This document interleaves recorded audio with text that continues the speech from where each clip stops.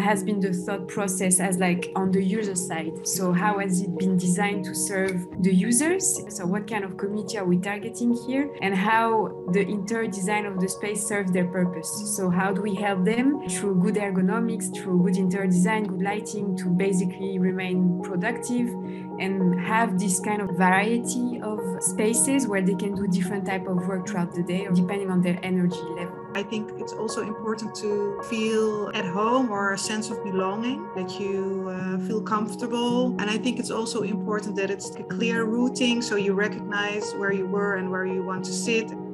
Ergonomics. So if there is bad furniture or bad, let's say, the wrong height, it's also a lot about well-being nowadays. In an office surrounding, you have to be as good as the home office, actually, because the people like to work at home, and if the workplace is not as good as their home setup, they wouldn't come.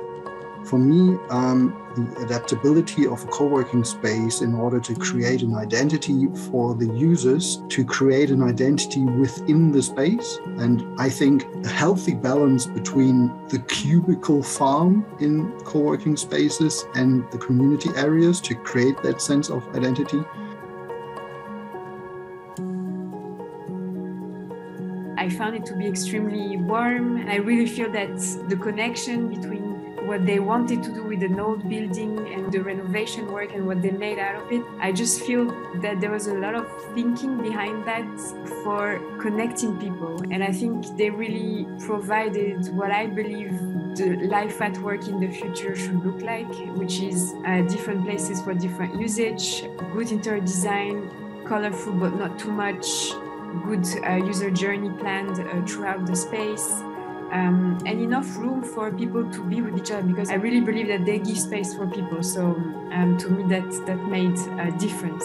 They have maximum natural light. They are one of the sustainability projects. They also got a lot of details to blend in with the building, architectural, and interior design. The natural light gives the energy to work there. The different height of the area create different zoning. I think it served the purpose well. In the sense of belonging and in a co-creation place where you can work and where you can meet each other, I think it fits really well.